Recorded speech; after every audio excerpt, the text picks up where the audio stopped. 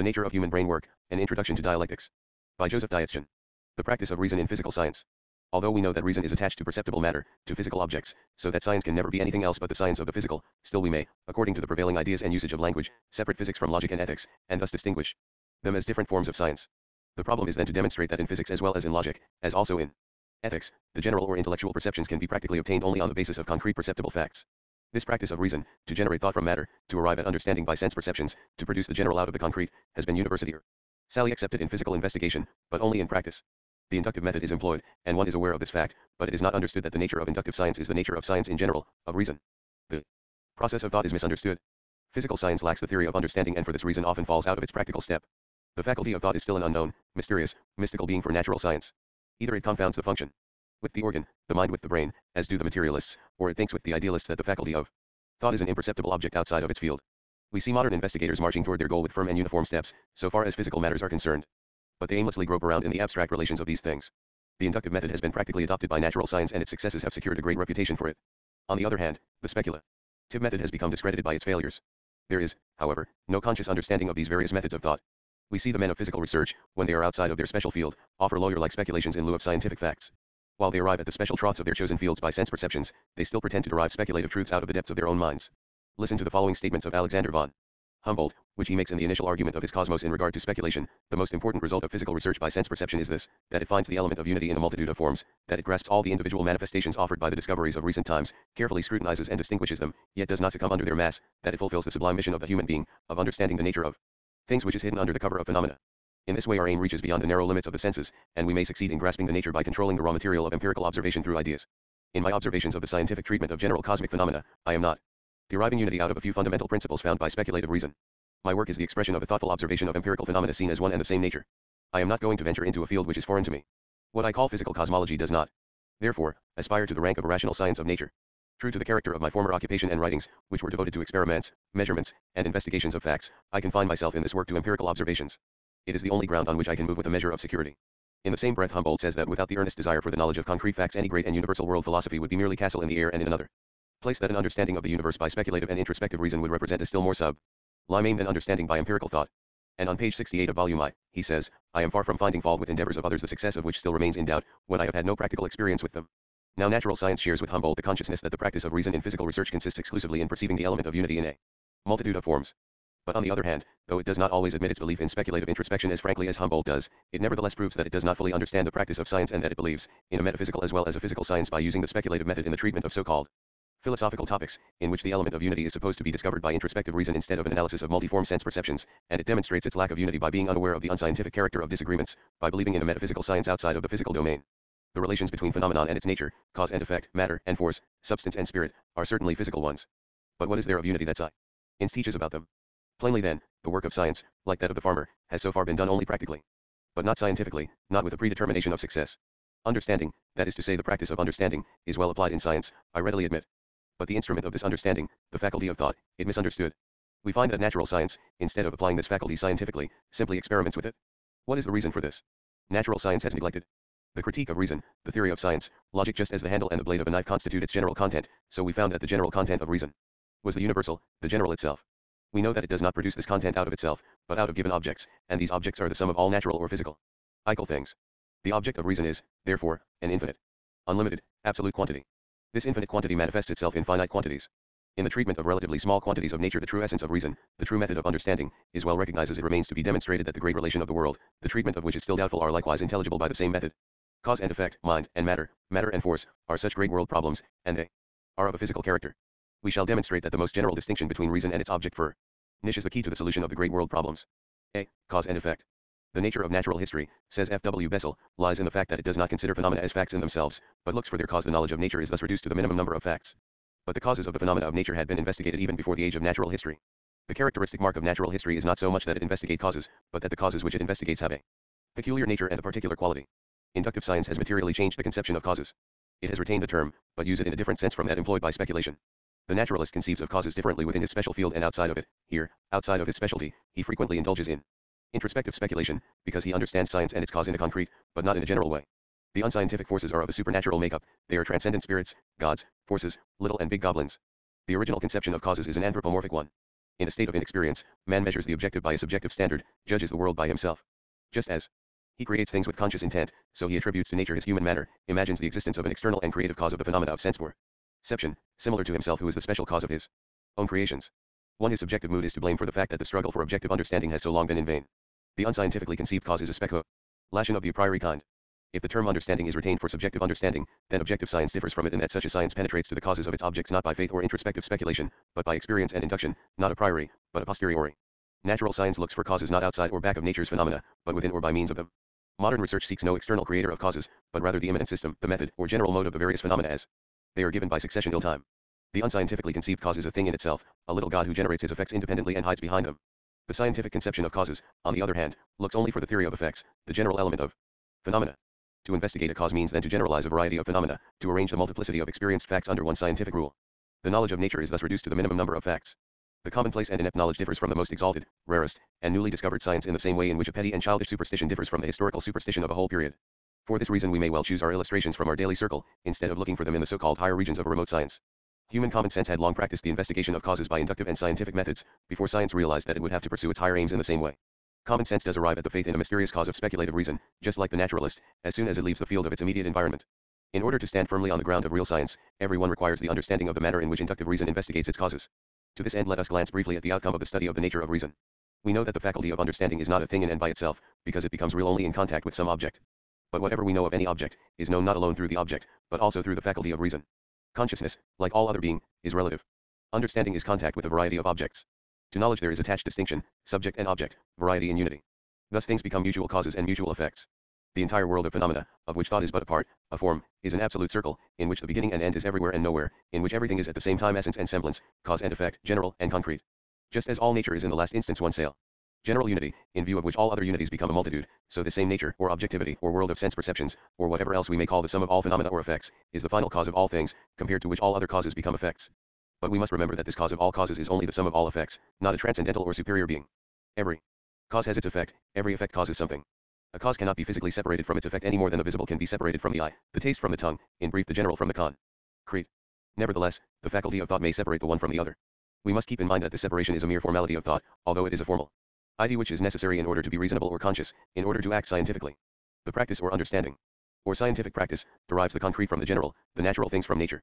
But whoever has been behind the scenes, and has looked at the faculty of thought at work, knows that, conversely the general is derived from the concrete, the concept of nature from natural things. The theory of understanding or science teaches us that the antecedent is understood by its consequent, the cause by its effect, while our practical understanding regards the after as a consequence of the before, the effect as a result of the cause. The faculty of understanding, the organ of generalization, regards its opposite, the concrete, as secondary, while the faculty of thought which understands itself regards it as primary. However, the practice of understanding is not to be changed by its theory, nor can it be. The theory intends simply to render the steps of consciousness firm. The scientific farmer differs from the practical farmer, not because he employs theory and method, for both do that, but because he understands the theory, while the practical man theorizes instinctively. To continue, from a given multitude of facts reason generates truth in general, and out of a succession of forms and transformations it abstracts the true cause. Just as absolute multiplicity is the nature of space, so absolute variability is the nature of time. Every particle of time and space is new, original, and has never been there before. The faculty of thought enables us to find our way through this absolute medley by abstracting general concepts out of the multitude of things in space, and tracing the variations of time to general causes. The entire nature of reason consists in generalizing sense perception in abstracting the common elements out of concrete things. Whoever does not fully understand reason by understanding that it is the organ of generalization forgets that understanding requires an object which must remain something outside of its conception, since such object cannot be dissolved by its conception. The being of the reasoning faculty cannot be understood any more than being in general, rather, being is understood when we take it in its generality. Not being itself, but the general element being, is understood by the faculty of thought. Let us realize, for instance, the process which takes place when reason understands something it did not know before. Think of some peculiar, unexpected, and unknown chemical transformation which takes place suddenly and without apparent cause in some mixture. Assume furthermore that the same reaction takes place more frequently after that, until experience demonstrates that this inexplicable change occurs whenever sunlight touches the mixture. This already constitutes a certain understanding of the process. Assume furthermore that subsequent experience teaches us that several other substances have the faculty of producing the same reaction in connection with sunlight. We have then arranged the new reaction in line with a number of phenomena of the same class, that is to say we have enlarged, deep, and completed our understanding of it still more. And if we finally discover that a special part of the sunlight unites with a special element of the mixture and thereby produces this new reaction, we have generalized this experience, or experienced this generalization, in a pure state. In other words, the theory of this reaction is complete, reason has solved its problem, and yet it has done nothing more than it did when it classified the animal and vegetable kingdoms in families, genera, species, etc. To find the species, the genus, the sex, etc., of anything means to understand it. Reason proceeds in the same way when it investigates the causes of certain transformations. Causes are, in the last instance, not noticed and furnished by means of sight, hearing, feeling, not by means of the sense perceptions. They are rather supplied by the faculty of thought. It is true, causes are not the pure products of the faculty of thought, but are produced by it in connection with sense perceptions and their material objects. This raw material gives the objective existence to the causes produced by the mind. Just as we demand that a truth should be the truth about some objective phenomenon, so we also demand that a cause should be real, that it should be the cause of some objective effect. The understanding of any concrete cause is conditioned on the empirical study of its material, while the understanding of any general cause is based on the study of the faculty of reason. In the understanding of concrete causes, the material of study varies, but reason maintains a constant or general attitude. The cause, as a general cause, is a pure conception, and is based on the study of the multiformity of concrete understandings of causes, or on the multiplied study of concrete causes. Hence we are compelled to return to the concrete material of the general concept, to the understanding of concrete causes, if we wish to analyze the concept of a general cause. When a stone falls into the water and causes ripples on the surface, the stone is no more the cause of the ripples than the liquid condition of the water. If the stone falls on solid substances, it causes no ripples. It is the contact of the falling stone with liquid substances which causes the rip. Please. The cause is itself an effect, and the effect, the ripples, become cause when they carry a piece of cork ashore. But in either case the cause is based on a mutual effect, on the interaction of the waves with the light condition of the cork. A stone falling into the water is not a cause in itself, not a cause in general. We arrive at such cause only when the faculty of thought uses concrete causes for its raw material and constructs out of them the pure concept of the cause in general. A stone falling into the water is only the cause of the subsequent ripples, and it becomes a general cause only through the experience that ripples always follow the falling of a stone into water. We call cause that which generally precedes a certain manifestation, and effect that which generally follows it. We refer to the stone as the cause of ripples merely, because we know that it always causes them when falling into water. But since ripples sometimes appear without being preceded by the fall of a stone, ripples have another general cause. So far as there is anything general in ripples which precedes them, it is the elasticity of the water itself which is the general cause of ripples. Circular ripples, which are a special form of ripples, are generally preceded by the falling of some body into the water, and this body is then considered as their cause. The cause is always different in proportion and to the extent of the phenomena under consideration. We cannot ascertain causes by mere introspective reasoning, we cannot derive them out of our head. Matter, materials, sense perceptions are required for this purpose. A definite cause requires a definite material, a definite amount of sense perceptions. In the abstract unity of nature, the variations of matter are represented by the variations of concrete quantities. Every quantity is given in time, before and after a certain other quantity, as antecedent and subsequent. The general element of the antecedent is called cause, the general element of the subsequent, effect. When the wind sways a forest, the yielding character of the forest is as much instrumental in producing this effect as the bending power of the wind. The cause of a thing is its connection with other things. The fact that the same wind leaves rocks and walls standing shows that the cause is not qualitatively different from the effect, but that it is a matter of aggregate effects. If nevertheless science or knowledge determines any special fact to be the cause of any change, that is to say of any succession of phenomena, this cause is no longer regarded as the external creator, but merely as the general mode, the immanent method of succession. A definite cause can be ascertained only when we have under consideration a definite circle, series, or number of changes, the cause of which is to be determined. And within a definite circle of succeeding phenomena, that which generally precedes is their cause. The wind which sways a forest differs from wind as a general cause only in that the latter has other general effects, inasmuch as it howls in one place, stirs up dust in another, or acts in many different ways. In the special case of the forest, the wind is a cause only in so far as it precedes the swaying of the trees. But in the case of rocks and walls, the solidity precedes the wind and is therefore the general cause of their resistance to the swaying power of the wind. In a still wider circle of hurricane phenomena, a gentle wind may be regarded as a cause of the stability of the objects last mentioned. The quantity or number of given objects varies the name of their cause. If a certain company of people return from a walk in a tired condition, this change of condition is just as much due to the physical weakness of the people as to the walk. In other words, a manifestation has in itself the nature of way and brain work, cause which can be separated from it. Everything which was connected with the phenomenon has contributed toward its appearance. In the case of the promenaders, the physical constitution of their bodies has to be considered as well as the physical constitution and length of the road and duration of the walk. If reason is nevertheless called upon to determine the special cause of some concrete change, for instance, of a tired feeling, it is simply a question of determining which one of the various factors has contributed most to that feeling. In this case as well as in all others, the work of reason consists in developing the general from the concrete, that is to say in this case, singling out from a given number of tired sensations that which generally precedes the tired feeling. If most of the promenaders or all of them are found to be tired, the walk will be considered as the cause. But if only a few are tired, the weak constitution of these people will be considered as the general cause of their tired condition. To use another illustration, if the discharge of a shot frightens some birds, this effect is due to the combined action of the shot and the timidity of the birds. If the majority of the birds fly away, the shot will be considered as the cause. But if the minority fly away, their timidity will be regarded as the cause. Effects are subsequences. Since all things in nature follow other things and all things have an antecedent and a subsequent, we may call the natural, the real, the sense perceptions absolute effects, having no cause unless we find one with our faculty of thought by systematizing the given material. Causes are mental generalizations of perceptible changes. The supposed relation of cause and effect is a miracle, a creation of something out of nothing. For this reason this relation has been and still is an object of speculative reasoning. The speculative cause creates its effects. But in reality the effects are the material out of which the brain, or science, forms its causes. The cause concept is a product of reason, not of pure reason, but of reason married to the world of sense perceptions. If Kant maintains that the statement, every change has its cause is an a priori truth which we cannot experience because no one can possibly experience all changes, although everyone has the irrefutable feeling of the correctness of the statement, we know now that the statement expresses merely the experience that the phenomenon which we call reason recognizes the uniform element in all multiformity. Or in other words, we now know that the development of the general element out of the concrete facts is called reason, thought, or mind. The secure knowledge that every change has its cause is nothing else but the conviction that we are thinking human beings. Cogito, ergo sum. I think, therefore I am. We have experienced the nature of our reason instinctively even if we have not analyzed it scientifically. We are as well aware of the faculty of our reason to abstract a cause out of every given change, as we are that every circle is round, that is equal to a. We know that the general is the product of reason, and reason produces this general thing in contact with every given object. And since all objects before and after a certain other object are temporal changes, it follows that all changes which we as thinking beings experience must have a general antecedent, a cause. Already the English skeptic Hume felt that true causes are different from assumed causes.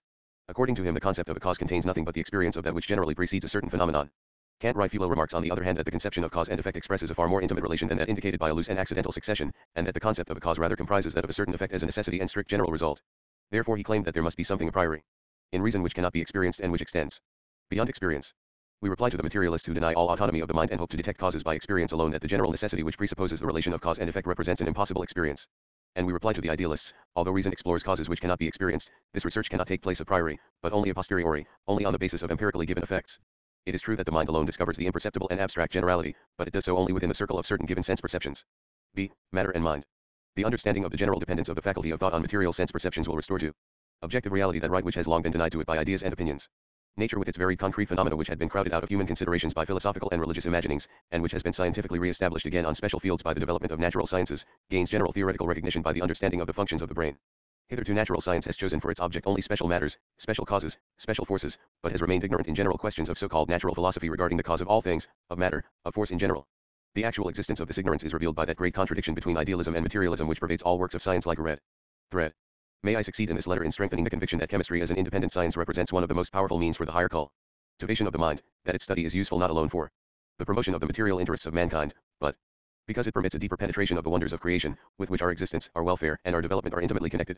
In these words Liebig expresses the prevalent views which have accustomed themselves to look upon material and spiritual differences as absolute opposites. But the untenability of such a distinction is vaguely felt even by the just quoted advocate of this view, who speaks of material interests and of a mental penetration which is the condition for our existence, welfare, and development. But what else does the term material interests mean but the abstract expression of our existence, welfare, and development? Are not these the concrete content of our material interests? Does he not say explicitly that the penetration of the wonders of creation promotes our material interests? And on the other hand, does not the promotion of our material interests require a penetration on our part of the wonders of creation? In what respect are our material interests different from our mental penetration of things? The superior, spiritual, ideal, which Liebig in conformity with the views of the world of naturalists opposes to our material interests, is only a special part of those interests. Mental penetration and material interests differ no more than the circle differs from the square. Circles and squares are contrasts, but at the same time they are but different and special classes of form in general.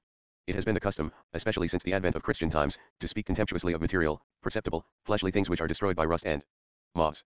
And nowadays people continue on this conservative track, although their antipathy against perceptible reality has long disappeared from their minds and actions. The Christian separation of mind and body has been practically abandoned in the age of natural science.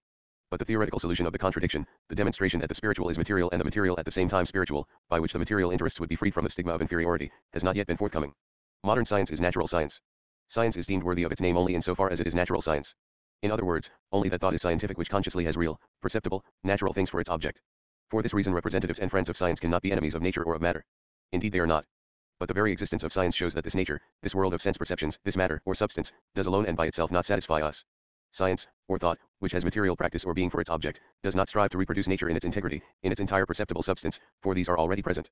If science were to aim at nothing new, it would be superfluous. It is entitled to special recognition only to the extent that it carries a new element into matter. Science is not so much concerned in the material of its study as in understanding. Of course it is the understanding of this material which is desired, the understanding of its general character, of the fixed pole in the succession of phenomena. That which religion supernaturally separates from the material, which science opposes to the material as something higher, diviner, more spiritual, is in reality nothing but the faculty of rising above multiformity, of proceeding from the concrete to the general. The nobler spiritual interests are not absolutely different from the material interests, they are not qualitatively different. The positive side of modern idealism does not consist in belittling eating and drinking, the pleasure in earthly possessions and in intercourse with the other sex, but rather in pleading for the recognition of other material enjoyments. Besides these, as for instance those of the eye, the ear, of art, and science, in short of the whole man. You shall not indulge in the material revelries of passion, that is to say you shall not direct your thought one-sidedly to any concrete lust, but rather consider your entire development, take into account the total general extension of your existence. The bare materialist principle is inadequate in that it does not appreciate the difference between the concrete and the general, because it makes the individual synonymous with the general. It refuses to recognize the quantitative superiority of the mind over the world of sense perceptions. Idealism, on the other hand, forgets the qualitative unity in the quantitative difference. It is transcendental and makes an absolute difference out of the relative one. The contradiction between these two camps is due to the misunderstood relation of our reason to its given object or material. The idealist regards reason alone as the source of all understanding, while the materialist looks upon the world of sense perceptions in the same way. Nothing is required for a solution of this contradiction but the comprehension of the relative interdependence of these two sources of understanding. Idealism sees only the difference, materialism sees only the uniformity of matter and mind, content and form, force and substance, sense perception and moral interpretation. But all these distinctions belong to the one common genus which constitutes the distinction between the special and the general. Consistent materialists act like purely practical men without any science. But, since knowing and thinking are real attributes of man regardless of his party affiliation, purely practical men do not exist in reality. Even the merest attempt at practical experiment on the basis of experienced facts differs only in degree from scientific practice based on theoretical principles. On the other hand, consistent idealists are just as impossible as purely practical men. They would like to have the general without the special, the spirit without matter, force without substance, science without experience or material, the absolute without the relative. How can thinkers who search for truth, being, relative causes, such as naturalists, be idealists? They are so only outside of their specialties, never inside them. The modern mind, the mind of natural science, is immaterial only so far as it embraces all matters. But men like the astronomer Madler find so little of the ridiculous in the current expectation of the materially increased spiritual power after our emancipation from the bonds of matter, that he has nothing better to substitute for it and flatters himself with having defined the bonds of matter as material attraction. Truly, so long as mind is still conceived in the form of a religious ghost, the expectation of an increased mental power after the emancipation from the bonds of matter is not so much an object for ridicule as for compassion. But if we regard mind as the expression of modern science, we offer the better scientific explanation for the traditional faith. By bond of matter we do not mean, in that case, the bond of gravitation, but the multiplicity of sense perception. And matter holds the mind in bondage. Only so long the faculty of thought has not overcome the multiplicity of things. The emancipation of the mind from the bonds of matter consists in developing the general ele meant out of the concrete multiplicity. See, force and matter. The reader who has closely followed our main idea, which will be further illustrated, will anticipate that the question of matter and force finds its solution in the understanding of the relation between the general and the special. What is the relation of the concrete to the abstract? This is the common problem of those who see the active impulse of the world either in the spiritual force or in the material substance, who think to find the nature of things, the non plus ultra of science, in either of these facts. Liebig, who is especially fond of straying from his inductive science into the field of speculative thought, says, in an idealist sense, force cannot be seen, we cannot grasp it with our hands. In order to understand its nature and peculiarities, we must investigate its effects. And if a materialist replies to him, matter is force is matter, no matter without force, no force without matter, it is plain that either has determined this relation only negatively. In certain shows, the clown is asked by the manager, "Clown, where have you been?" "With the others," answers the clown. "And where were the others?" "With me." In this case we have two answers with the same content, in the other we have two camps which quarrel with different words about an indisputable fact. And this dispute is so much more ridiculous because it is taken so seriously. If the idealist makes a distinction between matter and force, he does not mean to deny that the real phenomenon of force is inseparably linked with matter. And if the materialist claims that there is no matter without force and no force without matter, he does not mean to deny that matter and force are different, as his opponent claims. The dispute exists for a good reason and has its object, but this object is not revealed in the dispute, is instinctively kept under cover by both parties so that they may not be in a position where they would have to acknowledge their own ignorance. Each wants to prove to the other that the other's explanations are inadequate, and both demonstrate this sufficiently. Buchner admits in the closing statement of his Matter and Force that the empirical material is insufficient to permit definite answers to transcendental questions, and that therefore no positive answer can be given to them. And he furthermore says that the empirical material is fully sufficient to answer them negatively and to do away with hypothesis. This is saying in so many words that the science of the materialist is adequate for the proof that his opponent knows nothing. The spiritualist or idealist believes in a spiritual, which means in a ghost-like and inexplicable, nature force. The materialist thinkers, on the other hand, are skeptical. A scientific proof of faith or of skepticism does not exist. The materialist has only this advantage over his idealist opponent, that he looks for the transcendental, the nature, the cause, the force, in back of the phenomenon, not outside of matter.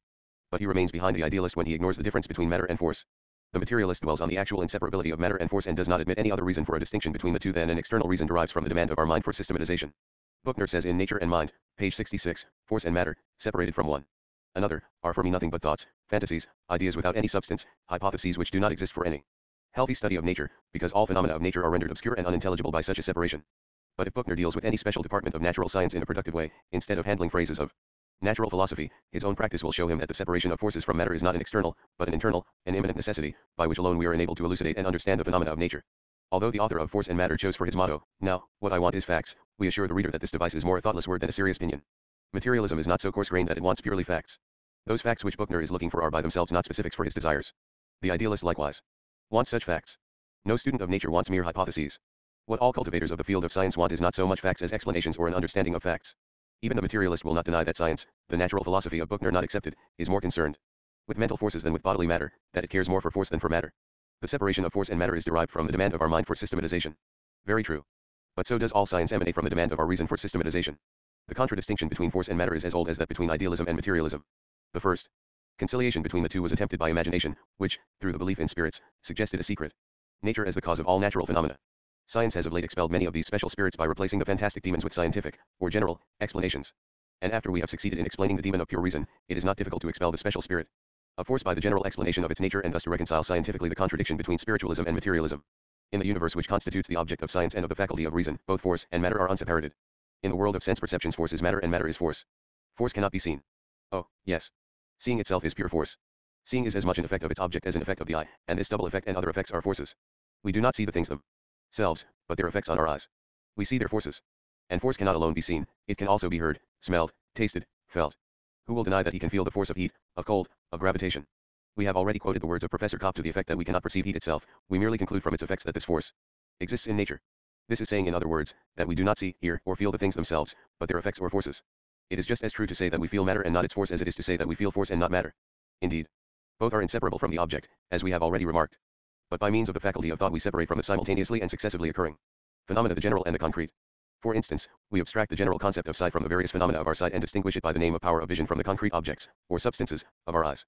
From a multitude of sense perceptions we develop by means of reason the general element. The general element of different water phenomena, for instance, is the water power distinguished from the substance of the water. If levers of different materials but of the same length have the same power, it is plain that in this case force is different from matter only insofar as it represents the general element of various substances. A horse does not pull without force, and this force does not pull without the horse. Indeed, in practice the horse is force and force is the horse. But nevertheless we may distinguish the power of pulling from other qualities of the horse, or we may refer to the common element in different services of horses as general horsepower, without thereby starting from any other hypothesis than we do in distinguishing the sun from the earth. For in reality the sun does not exist without the earth, nor the earth without the sun. The world of sense perceptions is made known to us only by our consciousness, but consciousness is conditioned on the world of sense perceptions. Nature is infinitely united or infinitely separated, according to whether we regard it from the standpoint of consciousness as an unconditional unit or from the standpoint of sense perceptions as an unconditional multiplicity. There is truth in both unity and multiplicity, but it is truth only relatively speaking, under certain conditions. It matters a great deal whether we look about with the eyes of the body or with the eyes of the mind. For the eyes of the mind, matter is force. For the eyes of the body, force is matter. The abstract matter is force, the concrete force is matter. Matter is represented by the objects of the hand, of practice, while force is an object of understanding, of science. Science is not limited to the so-called scientific world. It reaches beyond all classes, it belongs to the full depth and width of life. Science belongs to thinking humanity in its entirety. And so it is with the separation of matter and force. Only a stultified fanaticism can ignore the practical distinction. The miser who accumulates money without adding any wealth to his life process forgets that the valuable element of money resides in its force, which is different from its substance. He forgets that not mere wealth as such, not the paltry gold substance, lends a reasonableness to the attest for its possession, but its spiritual content, its inherent exchange value, which buys the necessities of life. Every scientific practice, which means every action carried on with a predetermined success and with understood substances, proves that the separation of matter and force, though only performed in thought and existing in thought, is nevertheless not an empty phrase, not a mere hypothesis, but a very fertile idea. A farmer manuring his field is handling pure manuring force, insofar as it is immaterial for the abstract conception whether he is handling cow dung, bone dust, or guano. And in weighing bundles of merchandise, it is not the iron, copper, stone, etc., which is handled by the pound, but their gravity. True, there is no force without matter, no matter without force. Forceless matter and matterless force are non-entities. If idealist naturalists believe in an immaterial existence of forces which, so to say, carry on their goblin pranks in matter, forces which we cannot see, cannot perceive by the senses and yet are asked to believe in, then we say that such men are to that extent that naturists, but mere speculators, in other words spiritualists. And the word of the materialists who refer to the intellectual separation of matter and force as a mere hypothesis, is quite as brainless. In order that the separation may be appreciated according to its merits, in order that our consciousness may neither etherealize force in a spiritualist sense nor deny it in a materialist sense, and in order to comprehend it scientifically, we have only to understand the faculty of thought in general or in itself, that is to say its abstract form. The intellect cannot operate without some perceptible mate. Real. In order to distinguish between matter and force, these things must exist and be experienced by sense perception. By means of this experience we refer to matter as the expression of force and to force as the expression of matter. The perceptible object which is to be studied is therefore matter and force in one, and since all objects are in their tangible reality such matter and force things, the distinction made by the mind consists in the general method of brain work, in the derivation of the general unity, from the special multiplicity in any one and in all given objects. The distinction between matter and force is summarized in the universal distinction between the concrete and the abstract. To deny the value of this distinction is equivalent to denying the value of any and all distinction, equivalent to ignoring the function of the intellect altogether. If we refer to phenomena of sense perception as forces of matter in general, then this generalized matter is nothing but an abstract conception. But if we mean by the term sense perception the various concrete substances, then the general element which embraces the differences of things and pervades and controls them is force producing concrete effects. And whether we say matter or force, the mental which science is studying, not with its hands, but with its brain, the so-called essence, nature, cause, ideal, superior or spiritual, is the generality comprising the special things.